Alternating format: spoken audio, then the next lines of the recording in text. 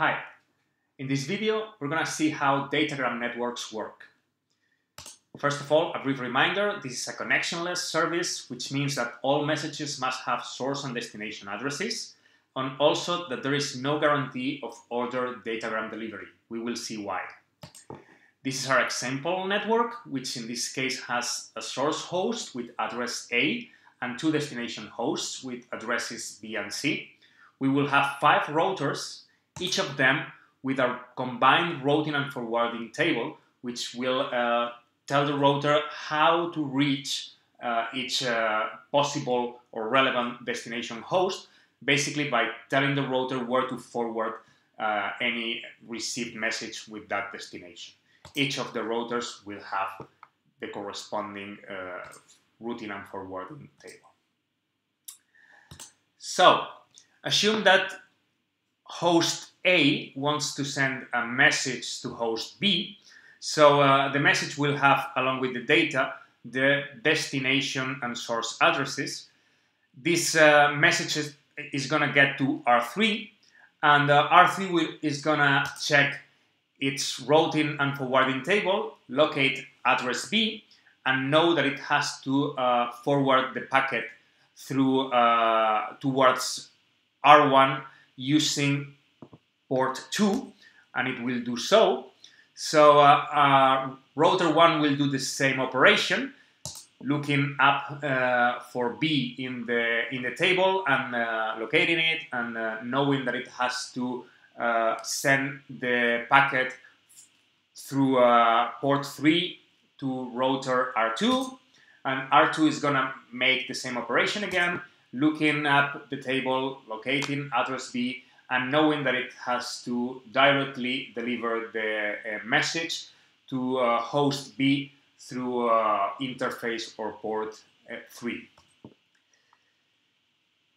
Again, if now host A wants to send a datagram to C, the whole process repeats again, but with a different destination address. So the relevant change is that now R3 looks for the address in the table and knows that it has to forward the message, the datagram, to R4, which is in interface 3, and it will go and do so. And R4 repeats the process, so it's going to check the table and know that it has to forward the message to R5 using interface 3, and it will do so, and R5 is going to repeat the process and check the table and know that it has to finally deliver the message to C using interface 4.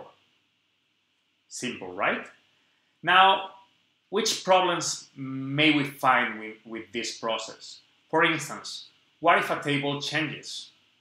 Imagine that now we have a little change on the routing and forwarding table at R3, and now the entry corresponding to C is changed, as you can see in the table in red.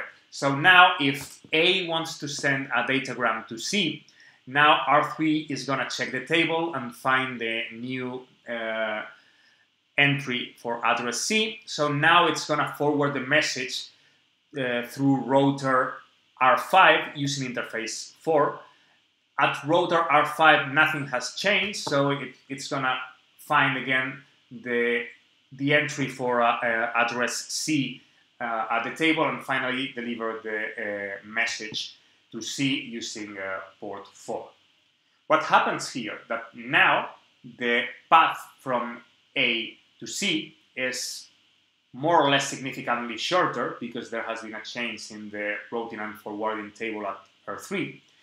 And the important thing here is that this change may happen between consecutive packets from A to C.